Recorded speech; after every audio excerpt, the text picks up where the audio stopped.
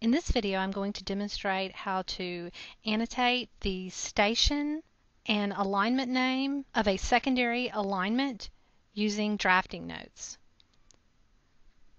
In this DGN, I have a baseline alignment shown here, and I also have an edge of pavement alignment. So what I want to do is annotate a point here with the alignment name of this EOP alignment, the station of this EOP alignment, and then I want to also annotate the name of this main line, center line alignment here, and the equivalent station here, as well as the offset between the two. So to do that, I'll go to Drafting, Place Alignment Intersection Note. I'm going to make sure my method is set to offset. And in the plan folder, I'm just going to create a new note. And I will call that secondary name station.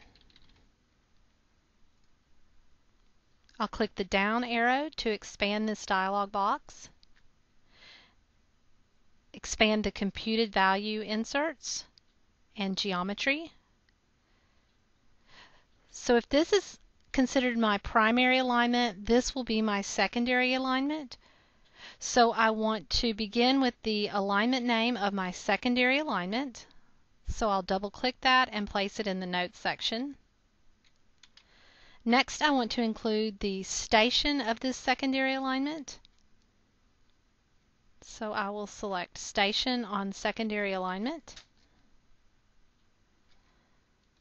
I'm going to simply type in an equal sign up here, and then I'll move to the next line.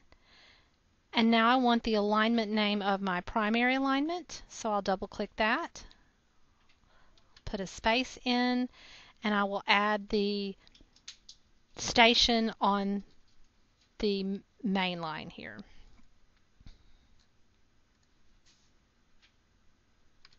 Now I can add text in here, such as STA, to identify exactly what it is that we're looking at. And here I'm going to add in the offset, so I'm just going to type in offset, double click the offset value to include that. I'll click Apply, and I'm prompted down here at the bottom left to identify my first horizontal alignment, so I'm going to select the center line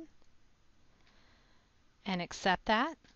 I'm now prompted to identify my second horizontal alignment, so I'm going to pick that at the point that I wish to annotate. So I'm just going to annotate right here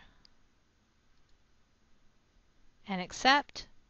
I am now prompted to place my note, and you can see that it now says EOP station, and that station equals the centerline station and the offset.